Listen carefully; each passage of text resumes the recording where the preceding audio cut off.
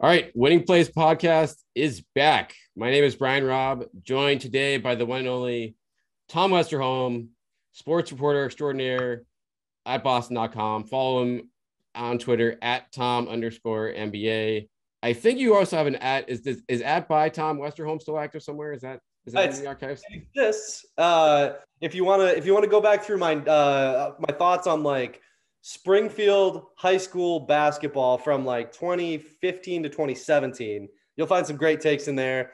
Shout out Ty Nichols, shout out Tyon Malone, shout out Taylor Martin, just absolute studs, fun guys to cover. All right, we'll be digging into that later in the show. But for now, let's start. Boston Celtics have won. What is this? Is it like, I want to say like 20 of 23, something crazy. Yeah. In the last 2 minutes. I mean, we know, I think like 26-7 over their last 33 games. Wrapped up a 4-game road trip with another blowout win in Oklahoma City that got a little tight at the end on Monday night. Tom, Celtics have 9 games left. They are tied for the number 2 seed with the Sixers and the Bucks right now. And I'll leave it to you. You're the guest here. Do we want to talk about the trip, or do we want to talk about the standings and the jockeying in the Eastern Conference playoff picture? Because I think that's going to be the most fascinating subplot ever to see how, like, I think it's already honestly kind of started with guys already getting rested on certain teams. So what direction do you want to go on here? Yeah, let's do the standings because we could touch on the road trip real quick. It's just like, they played great, right? It's like, it's almost like nothing left to really say. Like we've seen this team play great since the start of 2022, and they kept it up on the road trip, which like very impressive, but like, I don't have much more to add. Yeah. Tatum's like a superstar. These guys play great defense. Jalen's really good. So I don't know. Those are my thoughts on the road trip, but I think the jockeying is really interesting because I think one of the things that you can look at, right, is like the Sixers do not seem like they want to play the Nets at all. Like They just seem a little bit shook by having to play Brooklyn in the first round. And I kind of understand that, but I'm curious what you think. Like, I think the Celtics should probably I'm sure they would rather not play the Nets, but at the same time, I don't know that they have to fear the Nets. Sure, you'd rather have an easier team. You'd rather not have to play Kevin Durant if you can avoid playing Kevin Durant, but like the Celtics are good. Like they've been better than the Nets for a significant stretch here. I don't know. I'm curious what you think, but if I'm the Celtics, I would rather not play them, but I'm not scared to. Right. And that's where how Ime Udoka handles the situation is going to be fascinating to me, because I think in the old world, the Brad Stevens world, like, they're just going to, hey, we're going to let the chips fall where they may. Like, we're going to play hard to the end. Like, obviously they'll rest guys if they need to, but they're not going to just rest guys to position. Ime, I figure he's going to be on the other side of the coin in terms of being like, I mean, all year long, he's been upfront in terms of telling us straight up, like what they're doing, what they're trying to do, whether it's, we're going after LaMelo Ball at the end of this game. Of course we are. Like we're targeting his ass every time down the floor. And I think, I mean, but at the same time, to your point though, they're 26-7 in their last 33 games. And it's been it's not like they could probably be even better than that. They've lost a couple of close games in there. They haven't like squeaked out a couple there. So the Celtics on paper shouldn't be afraid of anyone right now if they continue playing like this. The question I still get back to is being like, all right, well, that may be true, but if you can have like one of Brooklyn and Milwaukee take each other out, and you have the likes of the Cavs or the Bulls or even the Raptors, who I think they're feisty teams, but whatever, like you take those teams 9 times out of 10 over Kevin Durant. Like, to me, that is still ultimately the play here, because as much as like, oh yeah, they're playing really well, like it could all go, a feel-good story could end in a hurry if once Kevin Durant goes for 50 in 4 games in the first round and you lose in 7. 100%. I think the counter, though, is like, I think one of the things that's been going really well for the Celtics is just this like unbridled, like, just like win everything, like play well all the time, play the right way all the time. And it's like, it's almost kind of, kind of an idealistic way to look at basketball. I think like that kind of like, well, you should always just play the right way and then things will work out. Like that's not always true, but I do think that that's part of the reason that things are working out for the Celtics. So if you start really focusing on the standings. And if you start like looking like, well, we would rather not be here at the 2, we're probably not going to get to the 1. So maybe we'd be better off going down to the 4 and resting some guys. I don't know. I wonder if that would affect the way that guys approach games, the way that they, and maybe the way they approach the playoffs. Like, I'm not sure what you think. It does seem like there's a certain amount of what's going on with the Celtics right now that is momentum. And it's momentum that's being driven by playing the right way, but it also is like, things are rolling, the vibes are great. Grant Williams is Batman, everybody's happy. And, I don't know that you want to risk everybody being happy when it's, we've seen what it looks like when people aren't. And that was the first half of the season. And now we've seen what it looks like when they are. And it's like, yeah, I mean, the second half of the season feels like something that's worth, kind of trying to preserve in that way.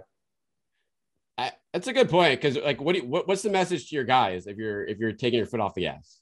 Exactly. Okay. We've won 26-33, but all right, like let's slow our roll here. Like we're going to take some time off. We're only going to play you guys like 20, 25 minutes like that. They're going to be like, that's bullshit. Like we're 2.5 games behind the Heat for the 1 seed. And I think you've reached a point where I agree with you in the sense of like, maybe you do some positioning at the very, very end of the season. If things begin to get settled there and it's a matter of like, okay, if we can, we'll sit everyone in the second half of this back-to-back and then we can secure the 3 seed, but there's enough time left and the 1 seed, it's only 2.5 games back and you're going to play Miami head to head there. So it's like, if you take care of business there, like anything is in play at this point. So I think you just convinced me because you're right. It's like, you can't mess with the vibes of this team right now on the off chance that like, just so you think for sure you'll avoid Brooklyn. I don't think they're scary enough for you to go that route.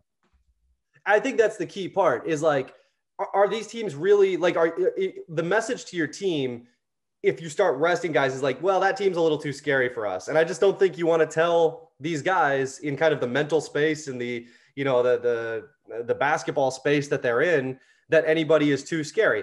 Because if you're the Celtics right now, you're looking at it like, yeah, I mean, Brooklyn's good, but we just beat them and, it blew them out like, twice when they didn't have their stars. Like they've played really well against Brooklyn this year. You look at Milwaukee, like Milwaukee's tough, but they've played against Milwaukee pretty well at times this year as well. Like, I don't, I'm just not sure that the message you want to send to these guys is, yeah, we're a little scared that you guys can't handle them. I think just kind of like brash confidence might be the way to approach these playoffs.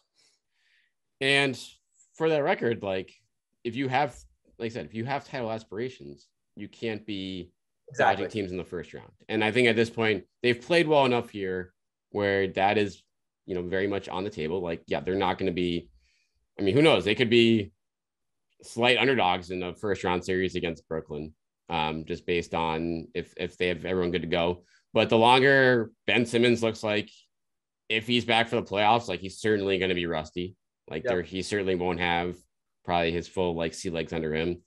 And then Kyrie, I mean, the vaccine thing in New York, there's still really no signs of that changing yet. So like, especially with Durant just calling out the mayor, like probably like the dumbest thing you could do. Like, oh yeah, like put this guy on blast. Yeah, now he's going to change it for you. Like, no, now that'd be like, bowing down to you guys. So it's the longer that goes on, like it's, and with all the changes that all these teams have had outside of Milwaukee, there's been obviously a ton of overhaul for a lot of these teams across the team. And beyond adding White and a guy in Theis who pretty much has played with these guys for 3 years before he left here, like you're probably has as much continuity as any team in the East right now. Well, and you talk about Kyrie, and I think Kyrie is obviously an unbelievable scorer, but if you're the Celtics, I mean, the last game you played against Brooklyn, one of the big reasons that they won that game was because they just picked on Kyrie so much on the other end, right? Like, so even there, it's like, yeah, I mean, like they've got tons of firepower, and yeah, like I think Ben Simmons is kind of the wild card here because he is the one guy on that team who can consistently, defend Tatum at a reasonable level. I mean, you could have Durant do it, but I mean, at that point, you're exerting a lot of energy for KD on the defensive end when you need him to get buckets. Like, Simmons has defended Tatum pretty well in the past. So I understand that, that element of it. But even so, I wrote a story on Boston.com, like there were, I mean, probably 15 to 20 plays, like baskets that the Celtics scored against the Nets that were a pretty direct result of them just targeting Kyrie and being like, nope, we're going to go after you and either get a bucket or like what we get as a result of, you know, the mismatch and the switch that happens there. So, yeah, I mean, look, you don't want to play Kevin Durant, but at the same time, like, I think they can beat the Nets. You know, again, like you said, maybe they're slight underdogs. Maybe they're not. I don't know. I think they could beat Brooklyn if they, again, maybe they do, maybe they don't, but I think they could do it. The other subplot here for any of these teams thinking about positioning is that the bottom half of the East is still very unsettled. Like Brooklyn looks like they're going to be in a play-in situation, but they're still only 3 games back of the Cavs with 9 to play. And but the Cavs have been like ravaged by injuries. Yep. So if Brooklyn gets hot there, and you can bet your ass they're going to be trying to get out of a play-in and scenario, and you know, especially if Toronto's in that 7th seed, like that's obviously a nightmare one where you would, you know, wouldn't have Kyrie on the road for that one no matter what. And so that could be a situation here, and I guess that's just another reason for the Celtics not even think about this until things become a lot more settled in the last week of the season, to be like, okay, just keep winning right now. The 1 seed's still in play, and yeah, Brooklyn, they could be anywhere from 6 to 8, or even, I mean, 6 to 9. Charlotte's like a game behind them too. So if they go in the other direction there, like they might be stuck, you know, playing for the 8th seed when everything's said and done. So it's just wild, just the amount of spontaneity that's in play here for both sides of the bracket. It's honestly going to make a hell of a final couple of weeks of the regular season, because usually all this stuff is locked in weeks ahead of time, and then it makes for like a really boring, you know, slow burn to the start of the playoffs anyway. Yeah, I mean, like you were saying, like I think that's the fun thing about the Eastern Conference this year, is that there really isn't a ton of motivation to try to do like much finagling, because like you said, literally anybody could end up anywhere still. You know, like it's like once you've divided up the tiers, the mixing and matching in the tiers is going to be impossible to predict until the last couple of games of the season. And I don't know. I mean, that's been really fun to watch, because I do think that like most of the Eastern Conference teams are flawed in some way or another, with the possible exception of the Celtics at this point, because like, you know, it's like, you know, Miami feels like they don't have like that 1A star, you know, Chicago obviously has their issues. You can just kind of go down the list, and there's like easy things to pinpoint with every one of those teams. But there's a lot of really good teams at the same time. So I don't know. I've enjoyed that about the East this year. Is just like kind of, there's a certain parity in terms of everybody's got their flaw that everybody else is going to try to exploit. And it's also and it also means that as the playoffs approach, you just have no idea where people are going to land. Who do you like? I mean, who's your top opponents right now for Boston? Best case scenario in the first round has Chicago. I mean, they have a really fun team, but they have really reeled of late. They've lost 7 of 10. They're slowly starting to get healthy. Patrick Williams was back last night, but it sounds like Lonzo, you know, they shut him down for the next 10 days. So it looks, I mean, having him back for the first round, probably the huge question mark at this point, if he's not progressing. So you have that, the Cavs, Jared Allen is supposed to be back. Obviously from a talent standpoint, they can't mix, but you know, they've been a really gritty defensive team all year. And then, or even a team like Toronto, which, you know, they play really hard, but you know, the Celtics have certainly had their way with them a couple times this year, it seems like. Yeah, I mean, not to counteract literally everything I just said, but like the Nets are, of course, like the worst possible one. Let's be real here, Tom. Yeah, I mean, like, look, that's not to me. It just doesn't matter as much. Like, if you're the Celtics, it doesn't matter as much. Like in terms of it's too early to predict like where you're going to be able to end up. But any of those 3 teams, I would feel pretty confident with. I do think that there is a pretty good case to be made that Chicago might be the best one. As good as I like a lot of their team. I like a lot of players on their team, but just, you know, guys who, when you look at like opposing scorers like DeMar and, you know, like Zach LaVine, like those guys, like the Celtics are so good defensively that like those guys are not guys that like I think could beat the Celtics 4 times out of 7.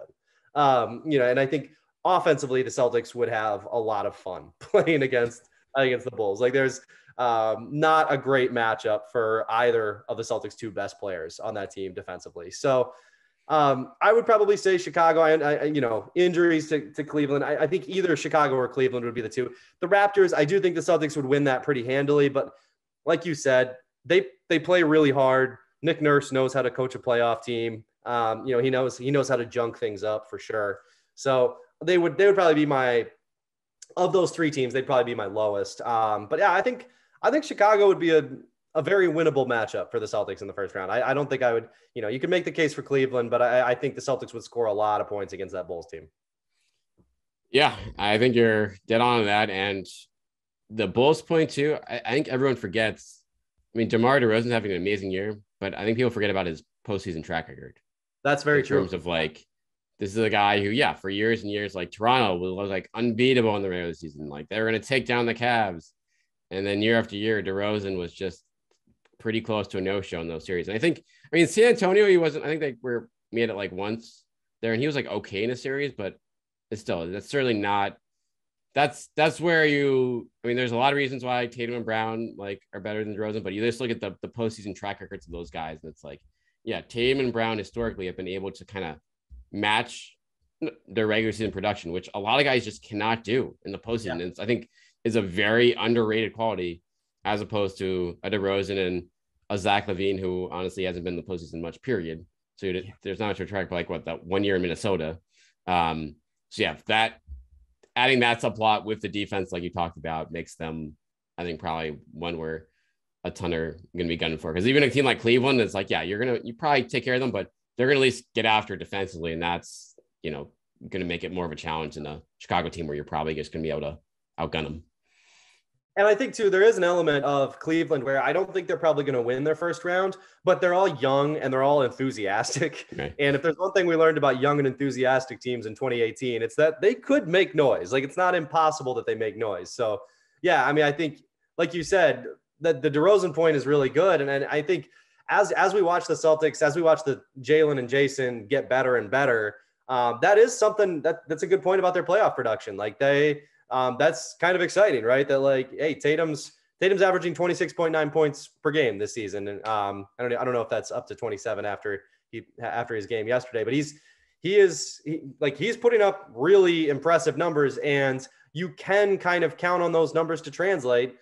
He is the type of player who can do that. So yeah, no, that's a good point. And we'll stick with my Chicago pick. I think that's a good one. Where are you on the Sixers right now? Have you seen much of this?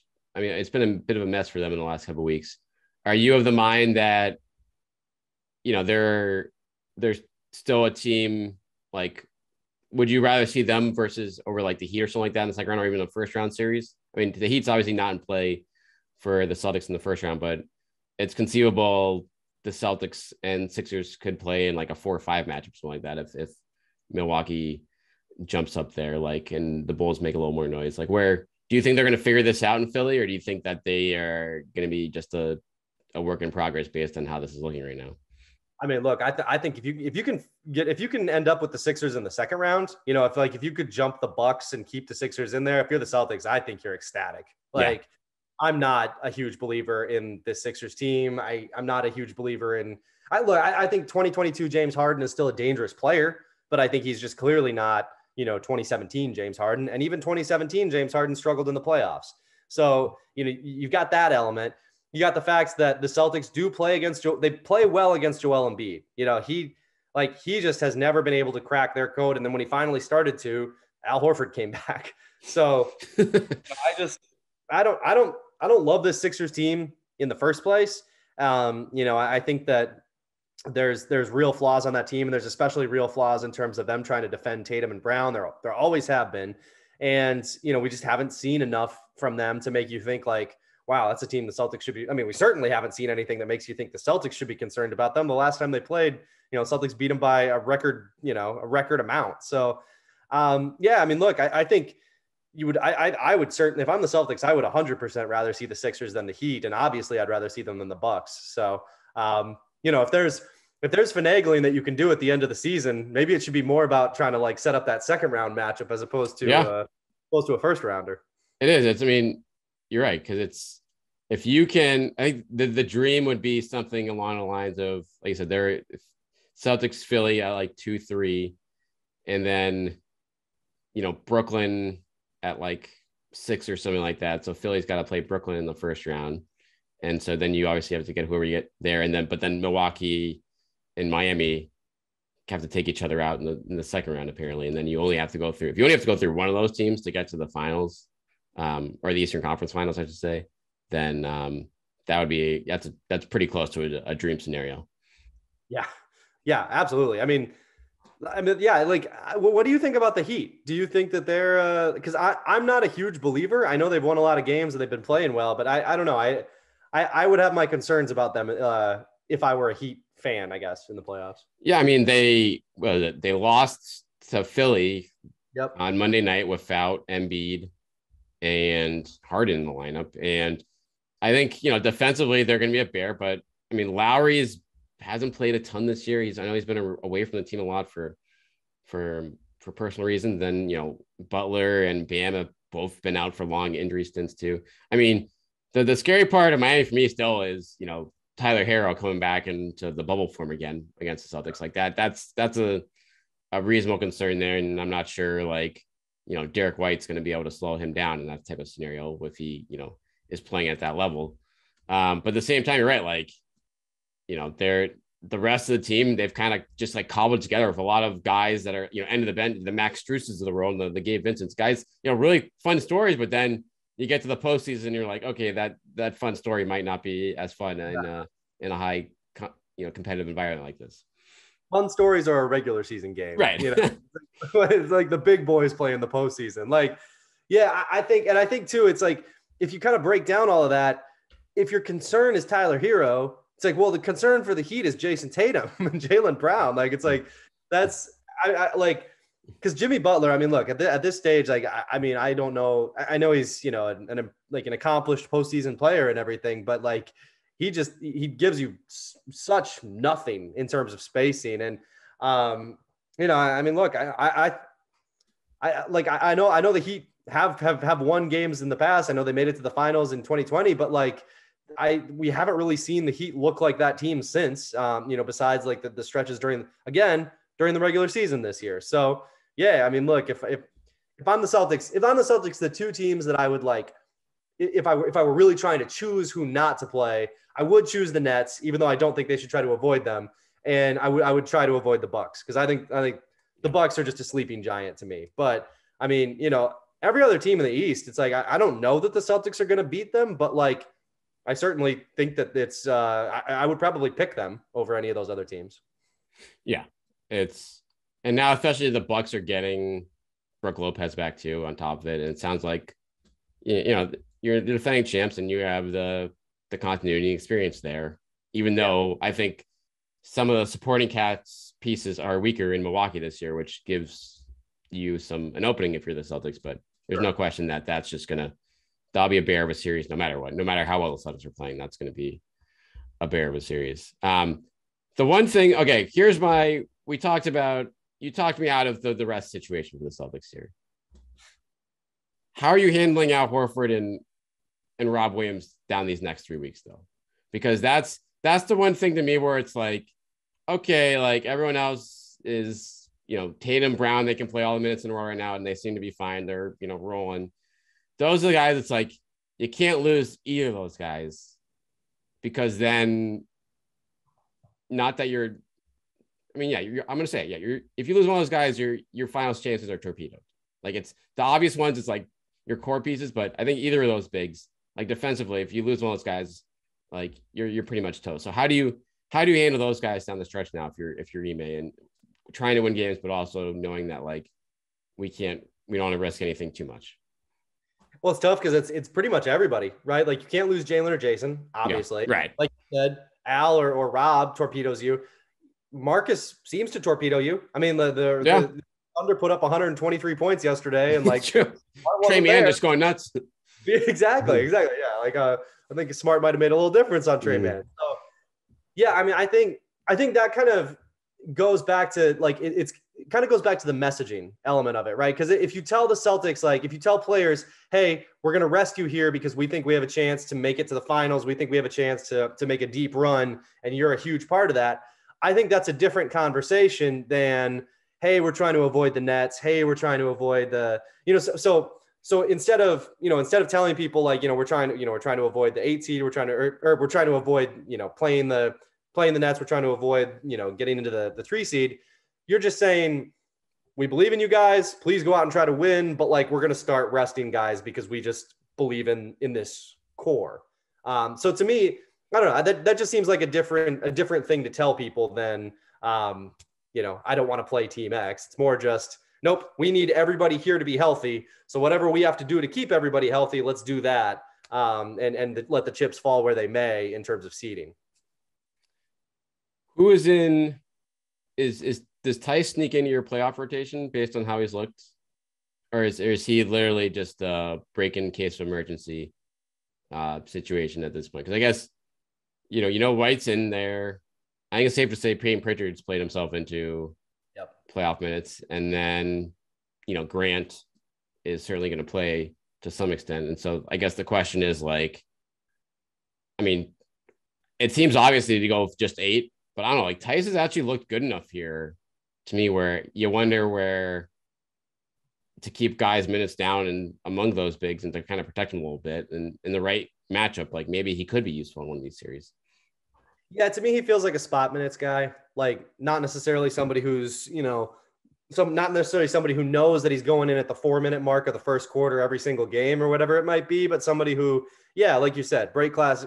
Maybe it's break glass in case of minor inconvenience, right? Like it's not an emergency right. Because Theis does play well, but I don't think he's somebody, especially given the way that like you said, it makes sense to go with 8. Especially given the way that Payton's been playing, especially given the way that Grant's played all season, the spacing that those guys give you. To me, it feels like he's just kind of that. Maybe he will, maybe he won't. He might on Tuesday, but he won't on Friday. That type of player.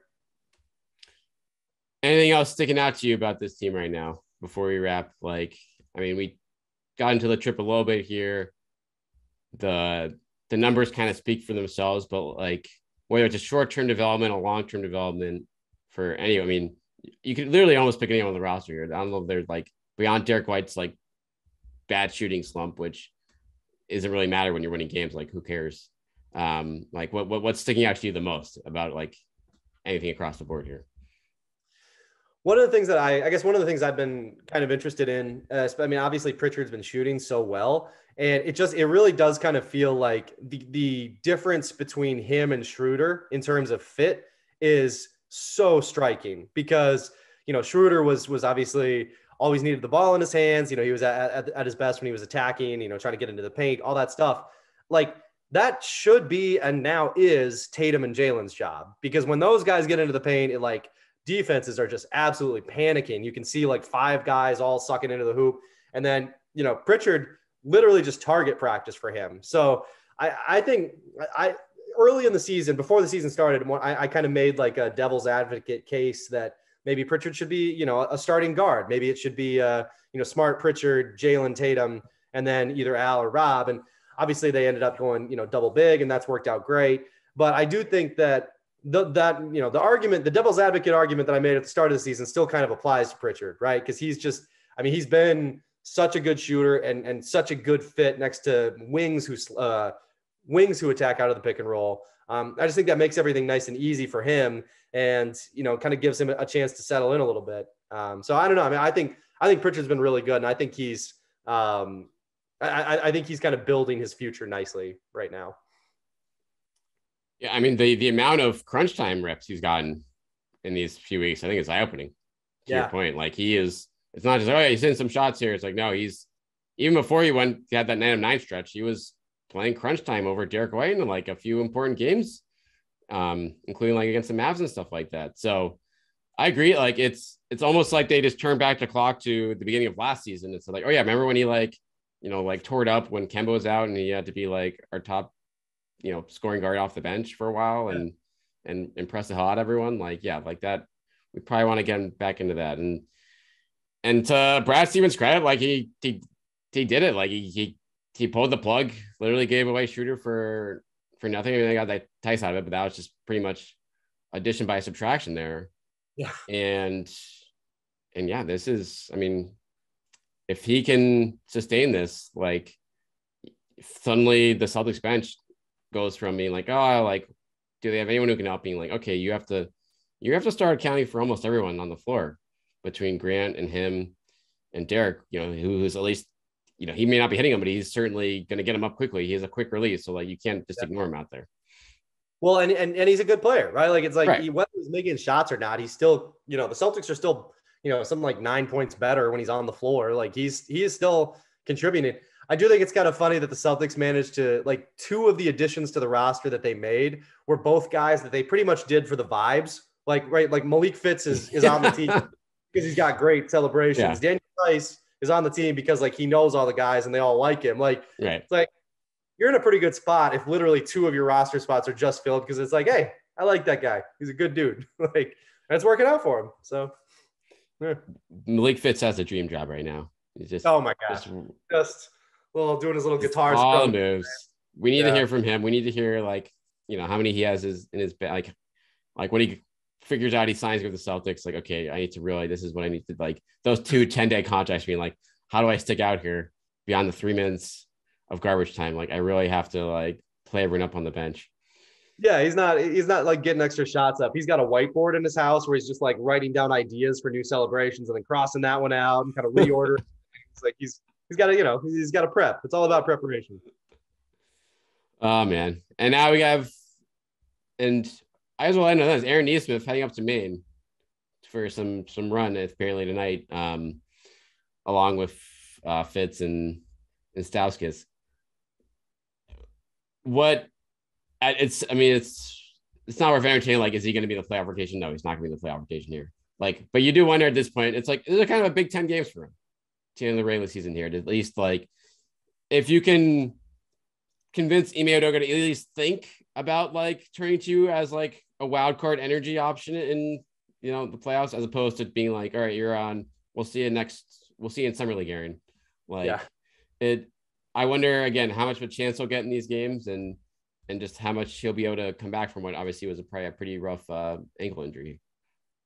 Yeah, absolutely. I think that's going to be important for him. And I think too, just like this summer is so crucial for him. Like he needs whatever Grant Williams like shooting workout was like, yeah.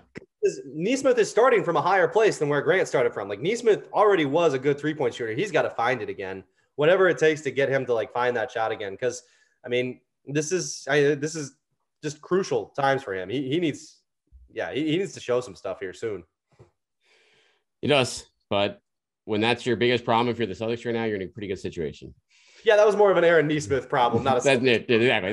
That's like, yeah, like let's think about like 3 months ago to us being told then, being like, yeah, the Celtics' biggest concerns right now, it's gonna be like, yeah, Aaron Nesmith really hasn't, been able to break through, despite the fact that the Celtics have won 80% of their last games over the last 2 months. Like it's I don't know if this is probably one of the most historic turnarounds in NBA history. Like you see season to season turnarounds. I don't know whether you see like mid-season turnarounds like this.